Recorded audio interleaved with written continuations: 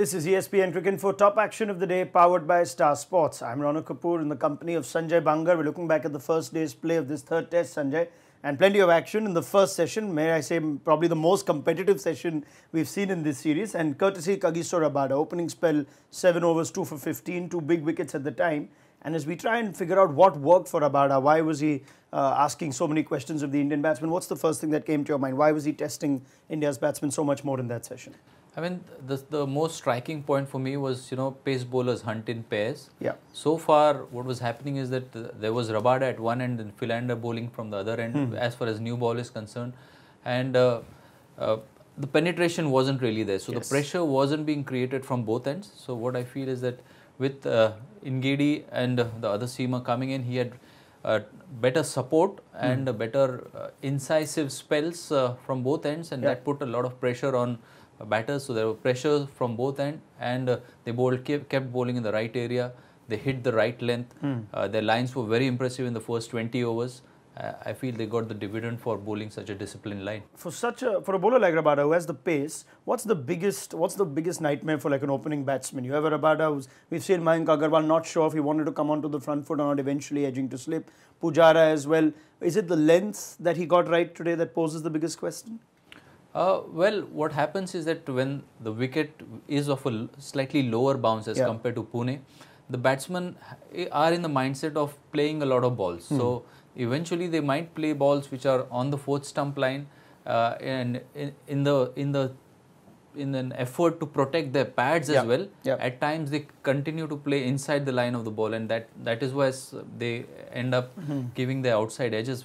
I mean, that was the case with Mayank Agarwal. But apart from that, I mean, due credit to South African bowlers because they kept bowling in the right areas and asked the right questions. Right, but Rohit Sharma had the answers to those questions, and he saw out that tricky phase when Rabada had his tail up, when Ngidi and Andrik Nokia were putting in a very decent supporting act, and he's managed to bring up his sixth test done. So it's been a dream series for Rohit Sharma, a gamble that's clearly paid off now with him being sent up top of the order. And what was the most impressive part of this particular 100? He seemed very assured. There weren't as much of playing and missing as there was perhaps with the other batsmen. Something about Rohit Sharma that really stood out this morning when they were testing conditions.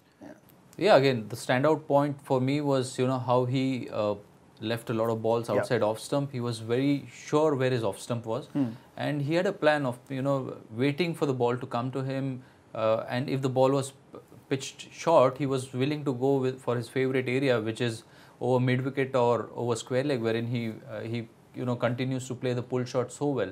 So apart from that, gradually we are seeing a template of Rohit Sharma which is like emerging in test format as well, because in one day format he plays in a particular fashion. He has his own set template wherein he would start slow, take his time, and then up the ante a bit. But in test cricket as well, we are seeing that as he is settling in the role of an opener, it augurs well for Indian cricket, because if he can get through the new ball, and he's batting till the 40th over, because I think he got his 100 by the 40th over. So eventually he's graduating the starts into big hundreds. Yeah, I mean, he's striking at 70, and in that second session of play, we saw the action that we're talking about, that Sanjay talks about. Took on the spinners, got his good friend Dane Pete back and went for those sixes again, did Rohit Sharma. And as someone who's sort of watched him in close quarters, the ability to hit the lofted shot with such authority, that perhaps stands out. A lot of batsmen hit sixes, but Rohit Sharma has just got this ability to hit sixes that I'm sure with bowlers would just put them off completely.